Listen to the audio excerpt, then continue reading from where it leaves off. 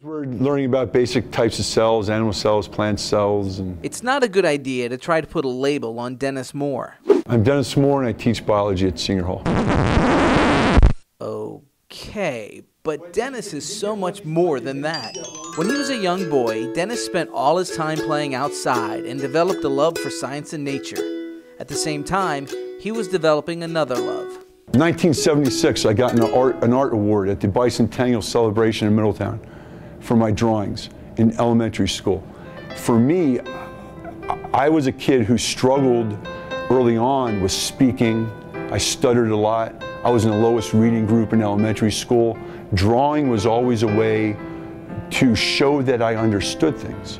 But as a 6'3" kid in middle school, Dennis was steered towards athletics, not art. And after high school, he was recruited to play football in college.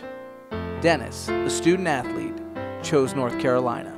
That was amazing. I was interested in biology, and they didn't show me the stadium, they didn't show me the locker room. They said, "This is Jean Desai.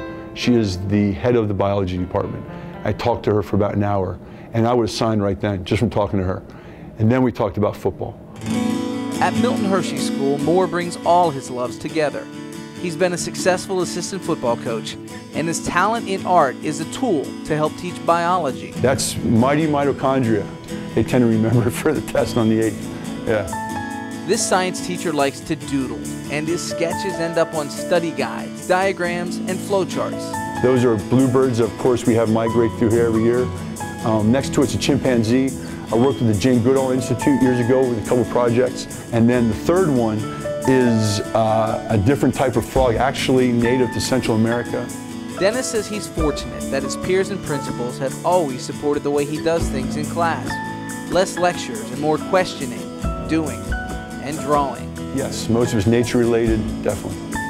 It's a good end process to get kids thinking a little more like scientists by drawing from the knowledge of this special science teacher.